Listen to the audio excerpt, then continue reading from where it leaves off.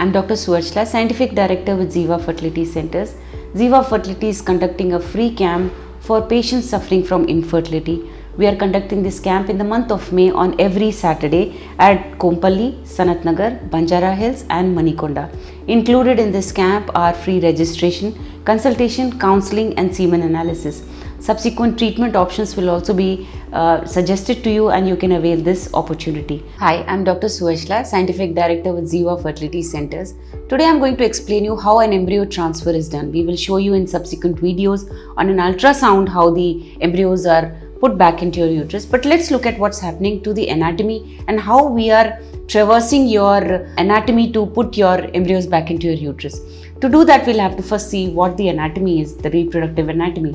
This is the vagina and this is the outer cervix. The inner cervix is here, and then we bypass this and we go into this. This is the uterus. Now the uterus, you can see, is made up of multiple layers, and inside the uterus is the endometrium, the layer where the embryo implants. This is the entire uterus, and it has two fallopian tubes which are connected to the ovaries, and ovaries are where the eggs are growing. They ovulate from here and the tubes catch the egg, that is the tube make sure that the egg goes inside it. The fertilization happens in there, and the fertilized embryo then is transported into the endometrium and implants here. So this is the natural physiology, and to mimic this is our intention when we are doing the embryo transfer procedure. Now in an embryo transfer, we use a small equipment or a device called the embryo transfer catheter.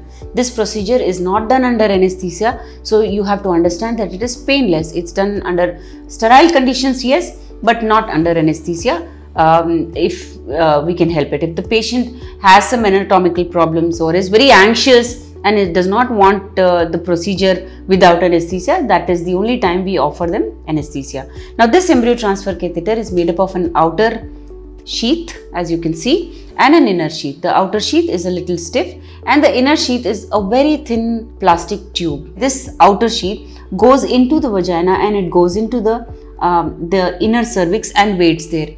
The fertility specialist then asks the embryologist in the laboratory to load the embryos. The embryologist on their part load the embryos into the inner catheter, come into the OT, and then very slowly put the inner into the outer and make sure that the embryos are deposited in the uterus at the right position, which is measured under ultrasonography. This entire procedure is done under ultrasonography, and immediately the outer and the inner are slowly withdrawn to check if the embryos have been put back into the uterus. So this is the procedure, and is a very simple procedure.